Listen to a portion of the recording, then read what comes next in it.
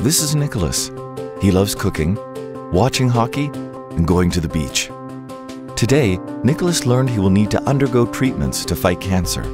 He also learned that these cancer treatments could affect his ability to have children and lead to decreased sperm production, reduced sperm movement, or even damage his sperm's DNA.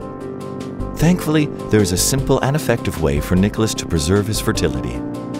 First, he will receive a referral from his oncology team for sperm freezing and a request for a blood test. At the hospital, Nicholas will undergo a blood test to screen for HIV, hepatitis B, and hepatitis C. Then, he will book an appointment with the MUHC Reproductive Center before his cancer treatment begins. If possible, he shouldn't engage in any sexual activity for up to 3 days before his appointment.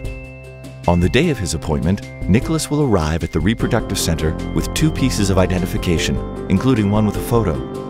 There, he will sign a consent form and produce a semen sample in a private room. Nicholas will then give the sample to a lab technician for analysis. His sample will be frozen and stored until the day Nicholas is ready to use it. Once his cancer treatments are finished, Nicholas will contact the MUHC Reproductive Center for a follow-up with a fertility specialist. If you've been recently diagnosed with cancer, preserve your fertility like Nicholas, who would like to have kids one day, Thomas, who wants to start a family with Anne, Jacob, whose parents encouraged him to plan for his future, or Alejandro, who may wish to expand his family someday. Schedule an appointment today.